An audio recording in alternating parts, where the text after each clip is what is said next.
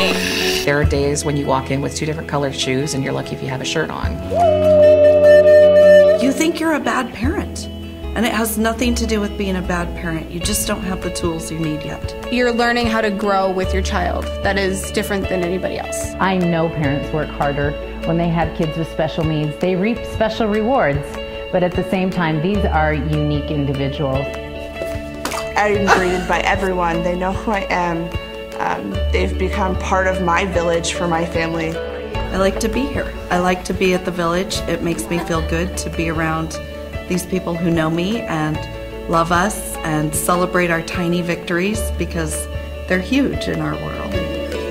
If you don't tell anybody this, I'll tell you our secret here. 75 to 80% of what we do is just listen. I mean, that is truly what we do. We just sit and we listen.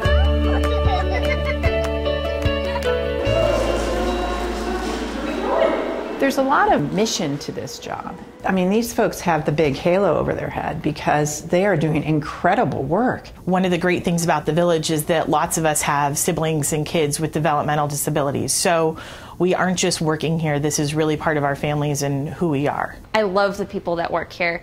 They're passionate about their job, and they have such a passion for children. I love what I'm doing. I love working with the kids, and I love working with the families. What is Children's Village?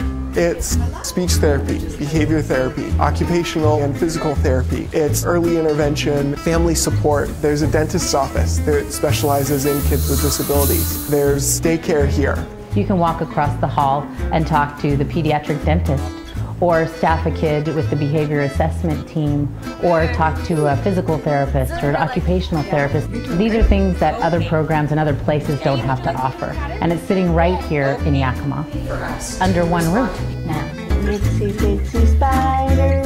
It takes a village, really, to work with these kids. Little Carter here has occupational therapy, physical therapy, speech therapy, early intervention educator. The whole village is really working to help him feeling empowered. He can sit up now and he can stand in his walker if he wants.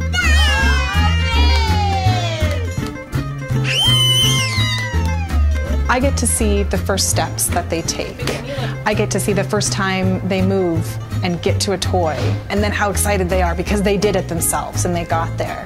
Crash! Best part. And we get to help them get there sooner and get there faster. And when you get to do that every day for your job, of sharing that joy, that's being a physical therapist here.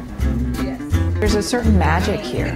There's a magic here that exists for families and children and those of us who work with them. It's special and it's hard to define, but it's here. It's here at Children's Village. Girls, you're telling me with your voice. What about with your eyes? Hi, Edgar. You wonder what's going on? You're just so cool. Everyone wants to be your friend and know about you. What do you think of that? Hello. Hello. Good to see you. Good job. I like that. I like that people want to get to know you. Get to know how you communicate. I know that I'm educating the community because Children's Village has educated me. We give families tools to help them succeed and to empower them in being an advocate for their child in the future. A little bit of hope and a little bit of help isn't enough. The water cannon? Oh, yeah. Okay. Our goal and what we do is actually go beyond that to the point where they are really experiencing joy with their children and joy in their life. This is cutting edge. This is the unique future of services for children and families, unique in the nation. And here it is right here in Children's Village in Yakima.